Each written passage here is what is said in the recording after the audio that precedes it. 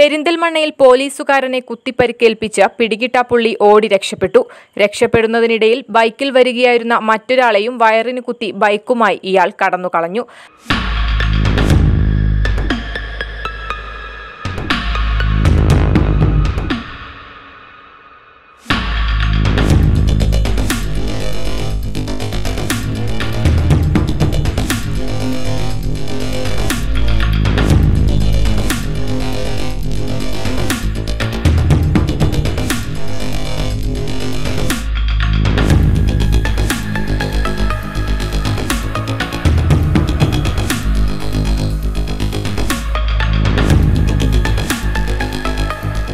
കൊലപാതക ശ്രമക്കേസിലും മോഷണക്കേസിലും പ്രതിയായി ഒളിവിൽ കഴിഞ്ഞിരുന്ന ഇയാളെ പിടിക്കാനുള്ള ശ്രമത്തിനിടെ പ്രതി പോലീസുകാരനെ കത്തികൊണ്ട് കുത്തി. ഒഴിഞ്ഞുമാറുന്നതിനിടെ കയ്യിന് കുത്തുകൊള്ളുകയായിരുന്നു. ഓടി രക്ഷപ്പെട്ട പ്രതി കുറച്ചുമാറിയുള്ള റോഡിൽ വെച്ച സ്കൂട്ടർ യാത്രികനെ തടഞ്ഞു നിർത്തി കുത്തിപ്പരുക്കേൽപ്പിച്ച് സ്കൂട്ടറുമായി രക്ഷപ്പെട്ടു.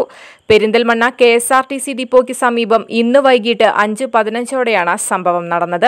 പെരിന്തൽമണ്ണ സ്റ്റേഷനിലെ CPO M Pramod, scooter യാത്രക്കാരനായ Cherukara മലറോഡ് കൊള്ളിയിൽ Muhammad Saleem എന്നിവർക്കാണ് പരിക്കേറ്റത്.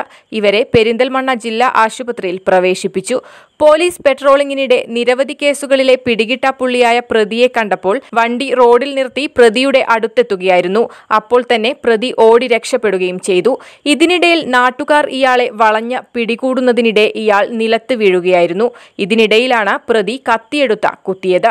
സംഭവിച്ചത് ഞങ്ങൾ പെട്രോളിംഗ് നടത്തി വരുമ്പോൾ ഇയാളൊരു ബുള്ളറ്റിൽ ഇങ്ങോട്ട് വരുന്നുണ്ട്. നമ്മൾ തിരുവനന്തപുരത്തെ പ്രതിയാണ്. ഞങ്ങളയാളെ ഫോളോ ചെയ്ത് വന്നു. അയാൾക്ക് വാറണ്ടും കാര്യങ്ങളൊക്കെ ഉണ്ട്. അങ്ങനെ വന്നാൽ അയാളിവിടെ ഈ കടൻ്റെ ഉള്ളിൽ കയറുന്നുണ്ട്. അങ്ങനെ ഞങ്ങൾ വണ്ടി നിർത്തി കൂടി അയാൾ ഇറങ്ങി പോകും. അങ്ങനെ ആൾക്കാർ കൂടി ഞങ്ങളെ തടഞ്ഞ് പിടിച്ച പോലീസുകാരനെ കത്തിയിൽ വീശി അങ്ങനത്തെ ബൈക്ക് കുത്തിയേറ്റു. പിന്നെ അതിനുശേഷം അവൻ ഓടിയിട്ട് കുറച്ചപ്പുറത്ത് പോയിട്ട് അവിടെ നിന്നൊരു